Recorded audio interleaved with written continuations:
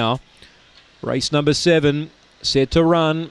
Racing, Rhinestone Teddy hopped out well. Speed from Miss Darlow. And out wide, Long Gully Pete's getting busy now. Long Gully Pete and Miss Darlow. Long Gully Pete ran to the lead. Favourites out the back now, Rhinestone Teddy, and can't win.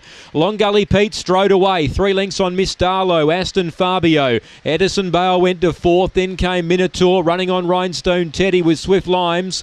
And last is Fame, but the leader is Long Gully Pete. Running on Miss Darlow, 4 lengths away. Long Gully Pete's getting tired, but will have a big enough lead to hang on just. Miss Darlow second, Photo third, Edison Bale, Aston Fabio. They're the two in that very prominent there. Minotaur, Rhinestone Teddy had no luck again. Then Swift Limes and Fame back at the rear. 30 and 29 the time. Long Gully Pete, Paula Herndon, he was able to get over and find the lead. He was the best back runner late.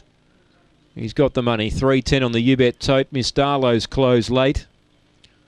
And Aston Fabio gets third. 8.316. 8.316. 30 and 29 the time. It's a length by 2. 4.48 early. 13.43 on the way home. 30 and 29 the time. 8.31 and 6 here. Race 7. 8.316. Long Gully Pete has been too good.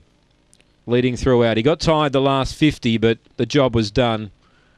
And has held on to score from Miss Darlow. Race 8 today. And this is for the grade